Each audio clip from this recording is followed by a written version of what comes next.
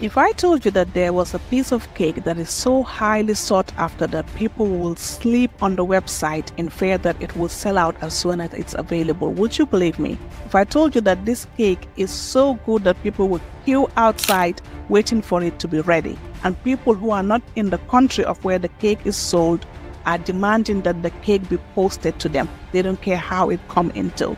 Would you believe that? It sounds crazy, doesn't it? But it's actually a true story. This is the story of the get-baked bruise cake, a dessert that has taken the internet by storm. But what is making this simple piece of cake so viral and successful? In this video, I'll share that with you. I think it's due to three main factors. Firstly, 70% of the virality of this cake is the uniqueness. As soon as you see this product, you see 24 layers of chocolate, and the way that it's shaped is very, very unique. It's so unique that when you start looking at it, you're thinking of, wow, what will this taste like? Because there's always a layer of chocolate. Imagine 24 layers of chocolate, and it's the shape. It's really, really shaped very well. But just having a unique product will not make it successful. It wouldn't. That's where the second factor comes in: scarcity marketing. You see this bruise cake, it's not always available. There are specific order days and it consistently sells out.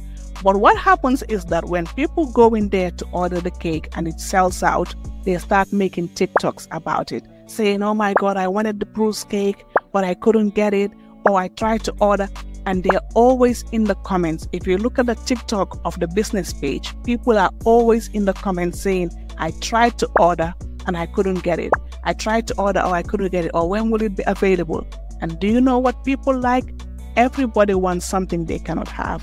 As soon as people read the comments, they too want to go and order and see what the hype is all about. And then the bruise cake keeps selling out. It keeps selling out. And there's this anticipation built around it. The order days are, I believe, Tuesday or Thursday. People are always on the website, and they are doing the marketing for the company itself, because they are making TikToks saying they haven't got the cake. And when they get the cake, they are making TikToks saying, let me taste what it's like. And then they're making TikToks doing the virality for the brand itself. They're making TikToks around the whole journey of the product. Also, when they are outside, because there's a part where you can go in and buy it from the shop itself. When people are there, they're always creating TikToks saying, look at the queue, all of that, or I'm out here trying to get the cake. The cake is in the UK, by the way, if I didn't say that. So finally, that plays into social proof. People like something that other people are buying. People like something that other people are enjoying. So when they see this buzz around this cake, they too are wanting it. And also the manager does a really good job. I don't know if it's the manager or the CEO, but she does a really good job of sharing the behind the scene. She's always showing how the cake is made, how the cake is cut. There's always it's like you're inside the bakery with them.